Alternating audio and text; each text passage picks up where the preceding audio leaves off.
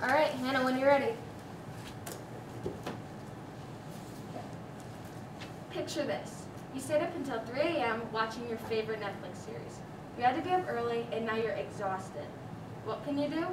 Make yourself a nice coffee from the comforts of your own home. Who doesn't love a delicious drink dressed in their coziest pair of pajamas? Now that's an offer I couldn't refuse.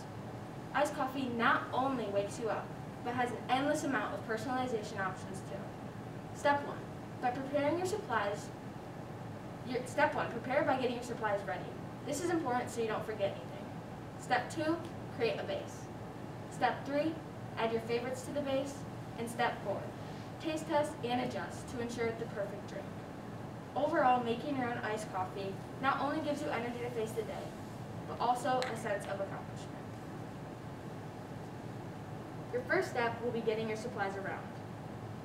This varies depending on what you like in your coffee, but it typically includes cups, ice, coffee, something to mix with, and any additives like caramel, milk, or creamer. Now that you've got your supplies ready, you're ready to begin your first physical step, creating a base. So what this looks like is taking your cup, and in the video I lined it with caramel syrup, that's totally optional. You're going to want to add a sufficient amount of ice, and then a good amount of coffee. This is going to vary also depending on how much of a coffee flavor you like, whether it's stock cold brew, Starbucks, or even instant coffee. And now that you've got your base, you're ready to personalize your drink. In a separate bowl, you're going to want to combine your chosen ingredients. For me, this was almond milk, caramel syrup, and whipping cream. You're going to take whatever you're using to mix, whether it's a fork, a whisk, or a frother, and mix it until it's a frothy consistency. After that, you're going to add it to the base that you previously made, and then make sure you mix it thoroughly so when you take that first sip, you get a combination of all the yummy flavors.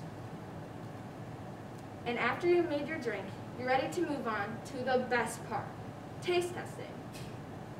This is where you can taste your drink and adjust it to your liking, whether it's too sweet, too strong, or vice versa.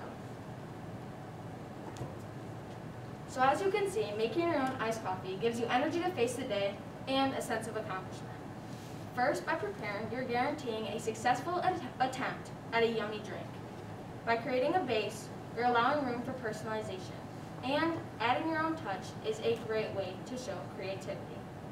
After making it, you can sit down and enjoy from the comforts of your own home. Robert Brault once said, "One key to success is to have lunch at the time of day most people are having breakfast," but I think coffee works too.